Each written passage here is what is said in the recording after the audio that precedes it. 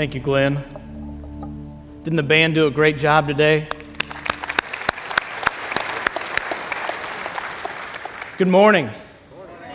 Man, that was great. I didn't know if the 6 o'clock crew last night was even here. Thank you for saying good morning. If you have your Bibles, please turn with me to Mark chapter 10, verses 32 through 45. Mark chapter 10, verses 32 through 45. I'll be speaking to you this morning on this subject. Be careful what you wish for. Be careful what you wish for. And while you're turning there, I want to share something about myself. If you don't mind, I want to share something, a little story about myself with you. I love being a pastor. I really do. There's nothing else like it in the world, to share the Lord with other people, to share what God is doing in your life with other people, to share your faith, to share your testimony, to serve others, and to tell others what God wants to do in and through their lives. There's absolutely nothing else like it. It's great. Love it. But just because I'm a pastor doesn't exempt me from other passions like each one of you have. In one corner of my life is this passion for something called basketball. I absolutely love it. Can't play it, but I absolutely love it. When it gets cold and there's that nip in the air like it is outside right now, it means three things: Thanksgiving, Christmas, and college basketball. Absolutely love this time of year. My wife hates this time of year because she knows I'm either going to be up at Castle High School watching the Knights play, in St. Louis watching the Billikens play, or down at the Ford Center watching the Aces play. And she knows that means I'm going to be spending a little more time away from home. And by the way, if I can put in a little plug, I really think the Aces are going to be really good this year. So if you get a chance, they got it. And if you don't even like the Aces very much, go down there, take your kids. I mean, it'll be a study, it'll be a process of international studies for you. They've got guys with names you've never heard of, Egidius Moskavicius and Mislav Broja. I mean, you'll learn some interesting things. But in another corner of my life is a passion for something called politics. I'm fascinated with it. Absolutely love politics. Issues, things that we face as a society, legislation, elections, different things. I am absolutely fascinated with it. Have been all my life. And there's been times I looked up to God and I said, God, I'd really like to do this. I think you know I'd be good at it. I need you to make it happen. You ever done that? Yeah. Yeah, your passion may be a little bit different, but you've done that. You know you have. You've said, God, I want this. Now make it happen. And over the years, God's been pretty faithful of making it happen. God, about 18, 20 years ago or so, God opened up a door to work for a U.S. senator. Said, here you go, Kris, everything you've been praying for. But, you know that girl you've been dating? I'd really like for her to be your wife. And if you take this job, that means moving to Washington, and you'll probably never marry her. Now, my in-laws, to be at the time, were the ones saying, go, take the job. They've already been to one service. They've already heard that story. And I think they actually like me now. But a few years later, had an opportunity to work for a member of the U.S. House of Representatives, all excited about it, thinking about what it meant. God said, here you go, buddy, you can have it. But, you know that wife I gave to you? Taking this job means moving to Washington, and you're probably going to have a strained marriage, if not end up divorced. A few years later, we're living in Tennessee. And, yeah, you like that, huh? I heard that. Rocky Top's getting ready to be sung. Living in Tennessee and got to know some people there and had an opportunity to work for a member of the U.S. House of Representatives from Tennessee. God said, here you go, buddy, you can have it. But You know that family I gave to you and that testimony of adoption and going overseas and getting those kids and all that? That beautiful wife I've given to you? You're probably not going to be able to support them the way I really want you to. But it's your choice. Take it or leave it. Now, I shared all of that last night at the 6 o'clock crew. Got home and my wife said, I guess I've been a little bit of a problem for you over the years, haven't I? That's not really how I meant for the illustration to go.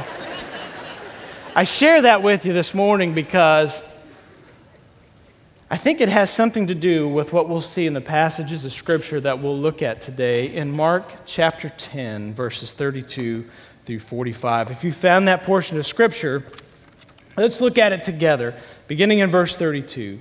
They were now on their way up to Jerusalem, and Jesus was walking ahead of them. The disciples were filled with awe, and the people following behind were overwhelmed with fear. Taking the 12 disciples aside, Jesus once more began to describe everything that was about to happen to him. Listen, he said, we're going up to Jerusalem where the Son of Man will be betrayed to the leading priests and the teachers of religious law. They will sentence him to die and hand him over to the Romans. They will mock him, spit on him, flog him with a whip, and kill him.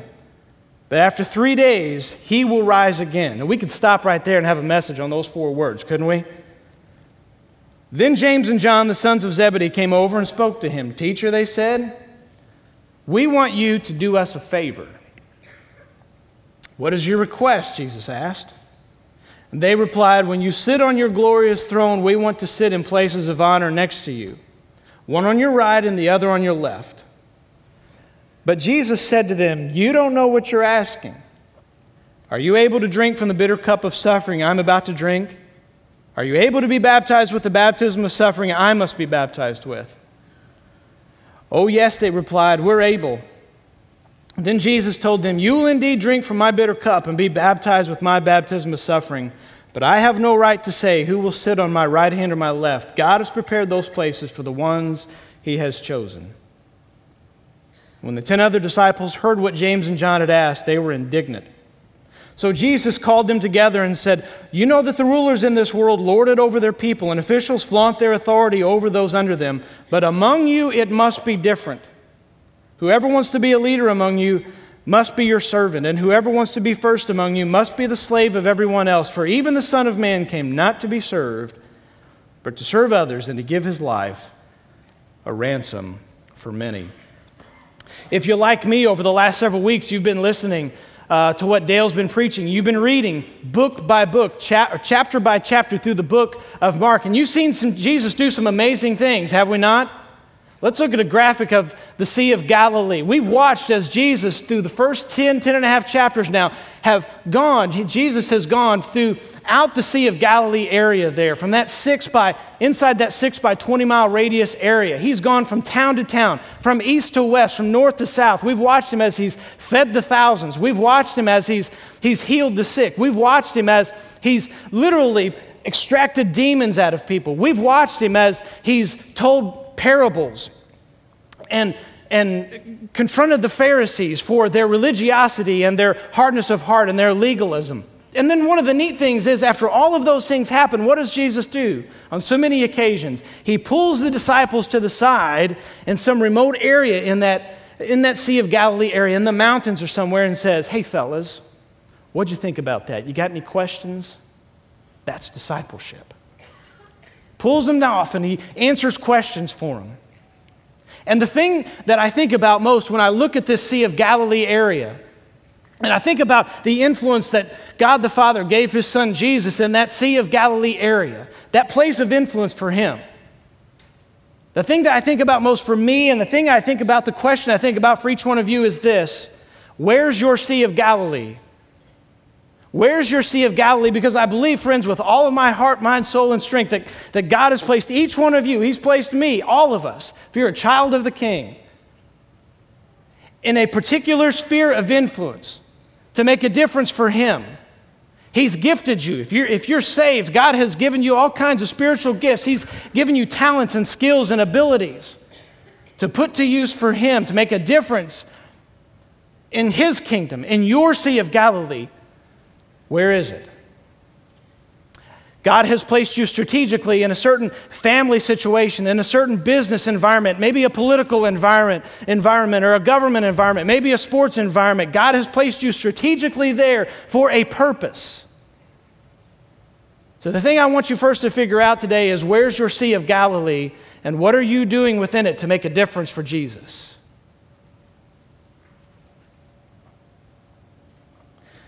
The Bible says in verse 32, it says, they were now on their way up to Jerusalem. Now, you and I think about up. We read that and you think, well, they're heading north, like we would head north. From Evansville, we head north to Vincennes or to Terre Haute or Indianapolis or Chicago. That's not what's happening here. You look at that map again, you see the arrow. If we can see the map, there it is, the Sea of Galilee, and that arrow follows the Jordan River to Jerusalem, 76 miles south to Jerusalem. The Sea of Galilee actually sits 700 feet, about 700 feet below sea level. Jerusalem, where they're headed, 76 miles away, sits about 2,500 feet above sea level. They have to climb up and out of that Sea of Galilee area about 3,200 feet in elevation. On a typical day, what was the mode of transportation back then? They walked, they hoofed it. On a good day, depending on how many times they stopped and started and rested and talked and took breaks, they might be able to make it 20 miles a day. This was not like you and I getting in our car and going an hour trip, 76 miles. It took them about 4 or 5 days to make it to Jerusalem. And prior to this time, Jesus has told them on 2 separate occasions here in the Gospel of Mark what's fixing to happen, what's going to happen to him. He tells them again, and these fellas, these folks that are following him, these disciples, they already know this, they've heard this, and it says here that they were filled with awe, and the people following behind were overwhelmed with fear. They know exactly what they're heading to. Many of them do. And they've got some fear in their mind, in their heart. Jesus pulls them aside and tells them again what's fixing to happen. He says, listen, we're going up to Jerusalem where the Son of Man will be betrayed to the leading priests and the teachers of the law. They're going to sentence him to die, hand him over to the Romans. They're going to mock him, spit on him, flog him with a whip, and kill him. And after 3 days, he'll rise again. Now, when I look at that passage, one of the things I think about the most is this. After all said and done, Jesus has told them 3 times now what's fixing to happen. Guess who's leading the way? He is. He was human, just like me and you. We saw in the Garden of Gethsemane, he was sweating blood. He even asked God, if this cup can pass from me, please let it pass.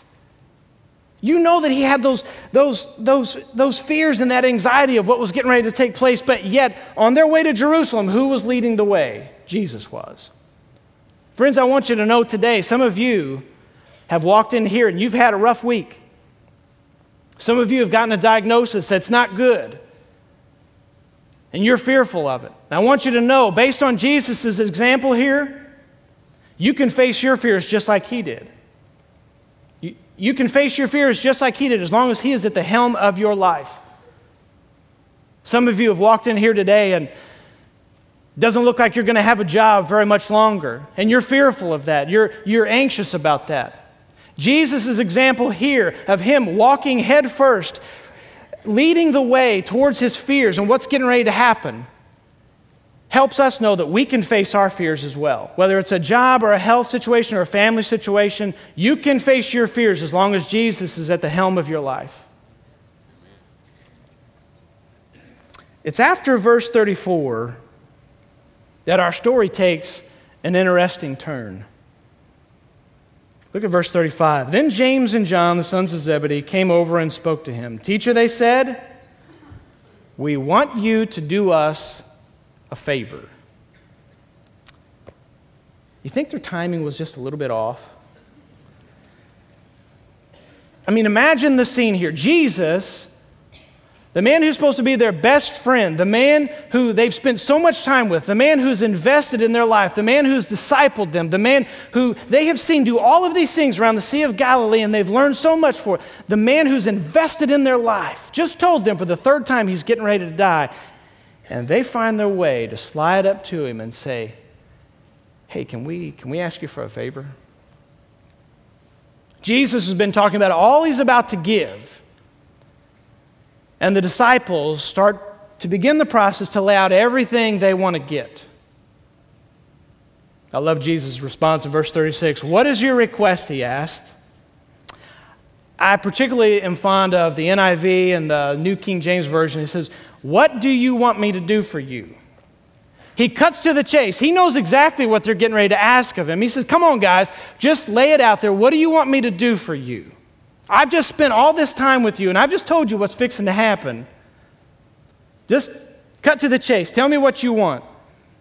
And they replied, when you sit on your glorious throne, we want to sit in places of honor next to you, one on your right and one on your left. This is a continuation of chapter 9. You remember in chapter 9, whenever the disciples, they're all walking along the road, and Jesus is kind of keeping an eye on them, and he hears what's going on. They're all arguing about who's going to be the greatest among them. And here, James and John said, they get apart, they slide over apart next to Jesus, apart from the other disciples, and they say, hey, Jesus, can you forget about those other disciples just a little bit? Because we want to sit on your right hand and your left hand. Yeah, and when you make it to glory, when you start sitting on your throne, we want a little piece of that. They remember again back in chapter 9, the transfiguration, how glorious of a moment that was, and they want in on a little bit of piece of that.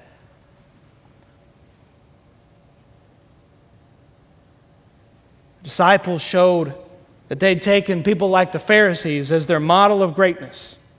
Those who basked in the recognition of others, demanding the best seats in the house, and that everyone understood that they were number one.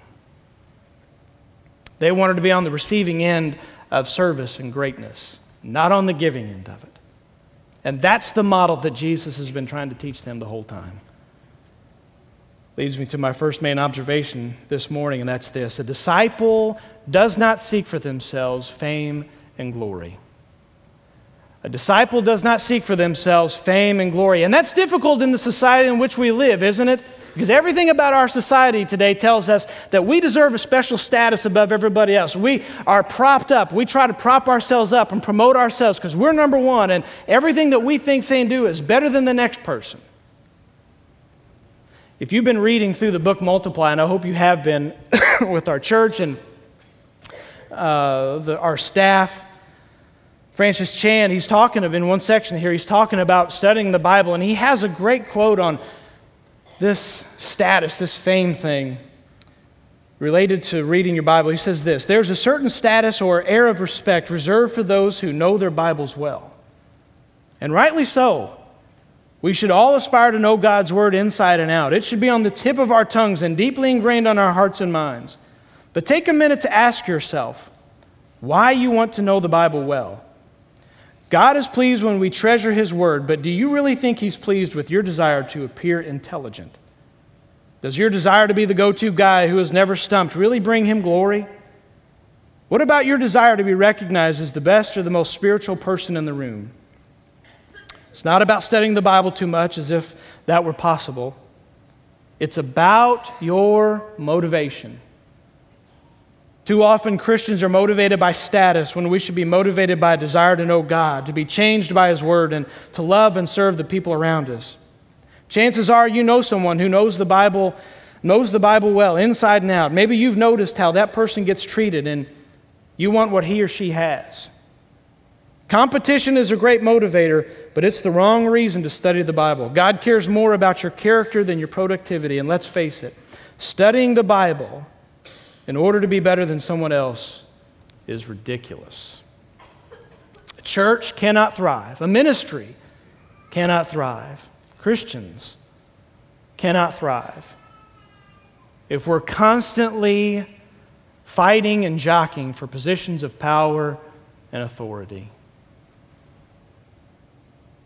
Verse 38, Jesus begins his response. He says, but Jesus said to them, you don't know what you're asking. Notice that has an explanation point at the end of it. He doesn't say, we have this mindset we've taught for years and years, meek and mild little Jesus, baby Jesus. That's not the response he gives here. He says, you don't know what you're asking. I've just invested in you. I've just told you everything that's going to happen, and you've got the audacity to come and ask me for a favor. You don't know what you're asking. Be careful what you wish for. Are you able to drink from the cup of suffering that I'm getting ready to drink? Are you able to be baptized with the baptism of suffering I'm about to be baptized with? I have this pink cup. This was the pink cup of Louise Doan. This was my grandmother. And I remember, I've got so many fond memories of her drinking from this cup, taking juices and water and things like that out to my grandpa who had been working hard in the garden. I remember my grandmother drinking 7-Up from this cup. I inherited this cup, and it means a lot to me. Actually, I think I stole it from my mom and dad's house, but hopefully you'll forgive me for that. A lot of fond memories in this cup. Jesus was telling them, James and John, be careful, because that cup you're about to drink, that I'm going to drink, it ain't going to have a lot of fond memories. It's not going to taste very good. He talks about being baptized with his baptism of suffering. And that word baptized comes from the Greek word baptizo, which means to submerge. It's why we take people in that baptistry over there and we completely submerge them into the waters of baptism. He's telling them, are you ready? Are you willing to be baptized, baptizo, submerged into this life of calamity and life of trial? Are you ready for that? This leads me to my second observation today, and that's this. A disciple has a proper understanding of sacrifice. A disciple has a proper understanding of sacrifice. You might also say surrender. One of my favorite pastors is a guy named, and author and speakers is a guy named Mark Batterson. Mark is a pastor of National Community Church in Washington, D.C. Last year he put out a book, and it's entitled All In. And in that book, he talks about this subject. He says, when did we start believing that God wants to send us to safe places to do easy things? That faithfulness is holding the fort. That playing it safe is safe. That there's any greater privilege than sacrifice. That radical is anything but normal. Jesus didn't die to keep us safe. He died to make us dangerous. Faithfulness is not holding the fort, it's storming the gates of hell. The will of God is not an insurance plan, it's a daring plan. The complete surrender of your life to the cause of Christ isn't radical, it's normal. It's time to quit living as if the purpose of life is to arrive safely at death. It's time to go all in and all out for the all in all.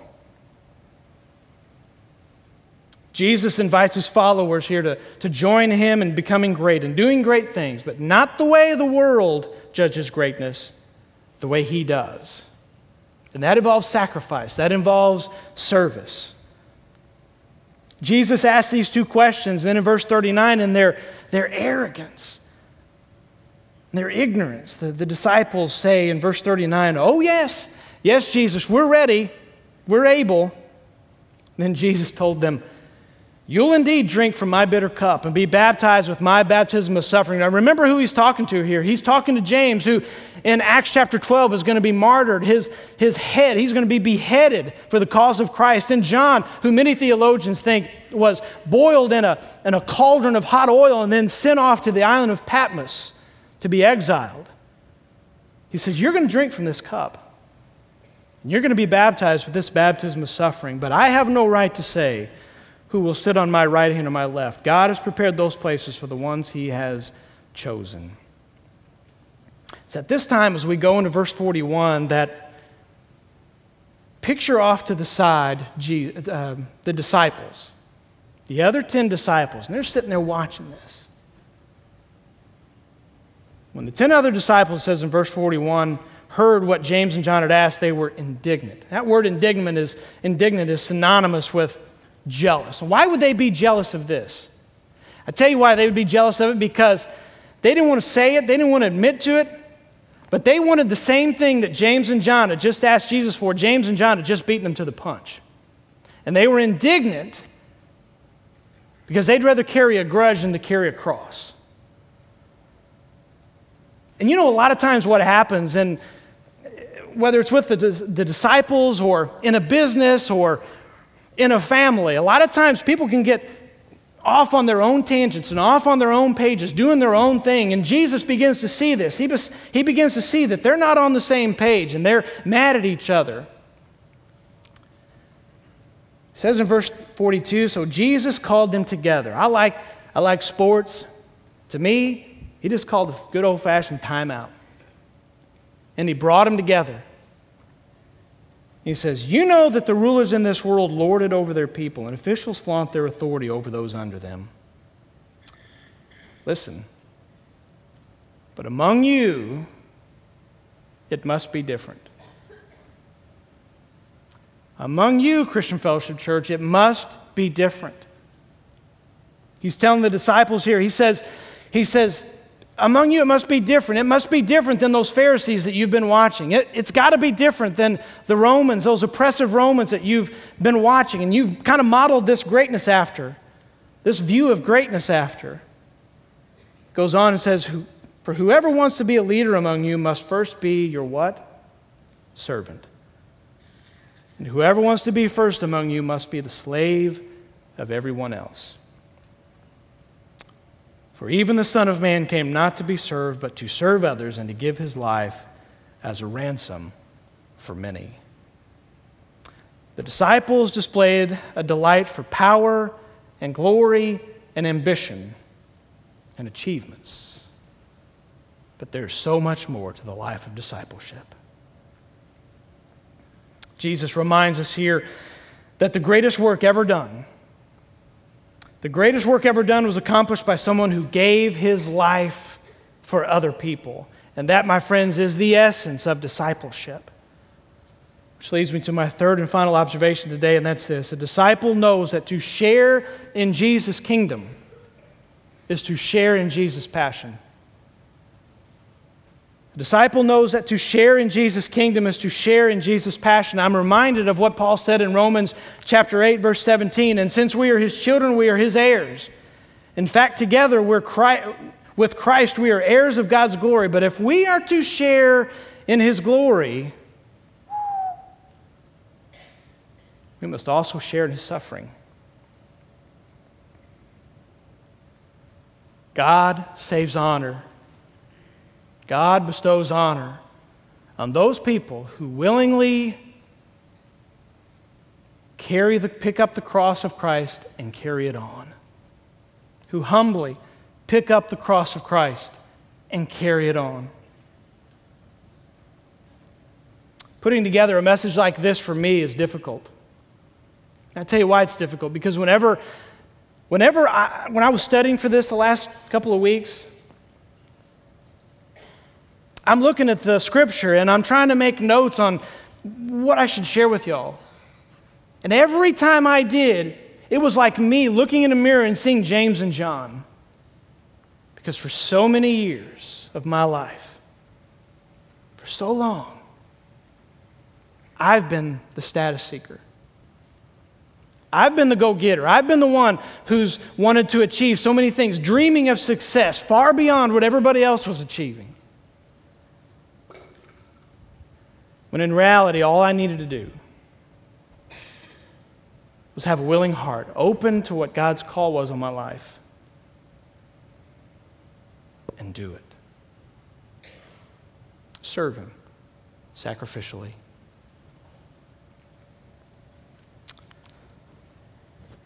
Dietrich Bonhoeffer, in his book, The Cost of Discipleship, kind of sums up this thing we've been talking about today. The costs associated with being a disciple. It says, the life of discipleship can only be maintained so long as nothing else is allowed to come between Christ and ourselves. Neither the law, nor personal piety, nor even the world. The disciple always looks only to his master, never to Christ and the law, never to Christ and religion, never to Christ and the world. He avoids all such notions like the plague. Only by following Christ alone can he preserve a single eye. His eye rests wholly on the light that comes from Christ and has no darkness or ambiguity in it. As the eye must be single, clear, and pure in order to keep light in the body, as hand and foot can receive light from no other source save the eye.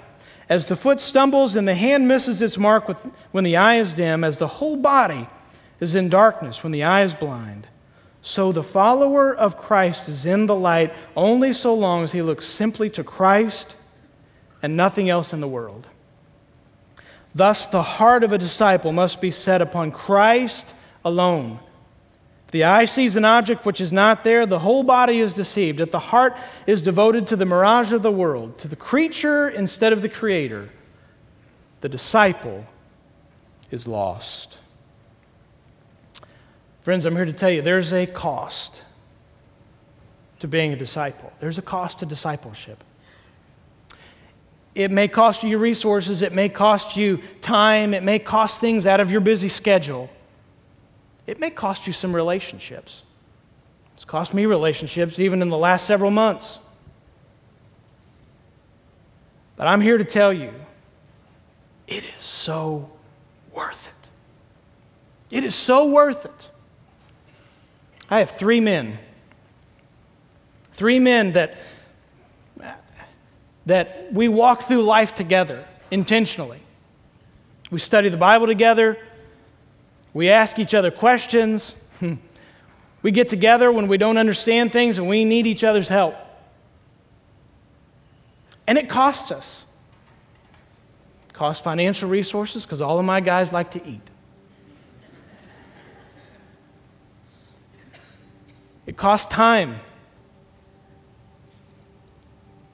Sometimes it means changing schedule around. Oh, when you see God at work in their life. Oh, it's so worth it. Do you want to be a disciple? Maybe today, the first step for you is meeting the one who makes disciples, and his name is Jesus. And he came to this earth for one purpose, and that's to shed his blood and to die for your sin. And maybe you're here today and you've never repented of your sin. You've never asked Jesus to be your Lord and your Savior. Sometimes we complicate that, and it's as simple as ABC. Admit that you're a sinner. Believe that Jesus came to this earth and died for those sins. Confess him as your Lord and ask him into your life. Maybe you're here today and the next step in discipleship for you is to begin making disciples of other people. If that's you, I want to encourage you. I see Jeff Devine out there right now at our table in the lobby, the discipleship table. Go out there, talk to him. He'll help answer some of your questions. We'll have some elders and staff out there as well. On the inside of your bulletin, there's a card, a welcome card. On the back side of that welcome card, there's a line that says, I want to be discipled. I want to be a disciple maker. Maybe one of those boxes you can check off is for you. And we'll be back in touch with you to help you with that. I've asked the band to come out today and to play one final song. It means a lot to me. It's a fairly new release. A lady named Francesca Battistelli. If you know this song, sing along. If you don't, let the words minister to your heart, because they have so much to do with the passage we've read today.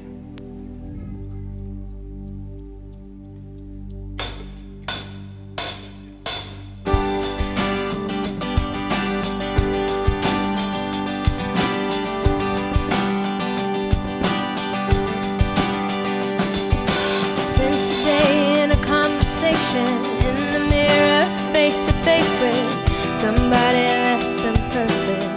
I wouldn't choose me first if I was looking for a champion. In fact, I'd understand it. You picked everyone before me, but that's just not my story. True to who you are, you saw my heart and made something out of nothing. I don't need my name in lights. I'm famous in my Father's eyes. Make no mistake, He knows my name. I might live in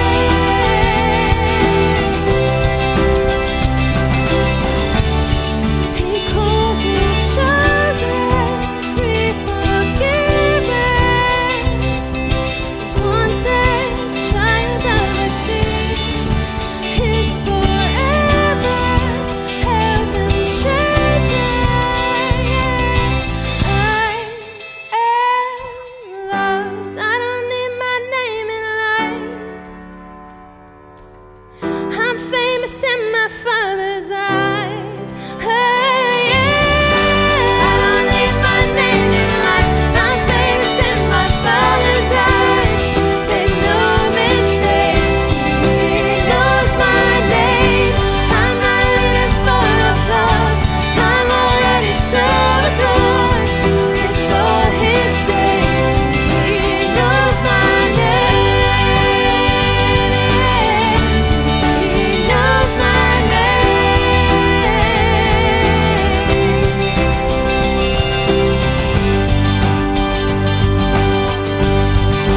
Knows my name.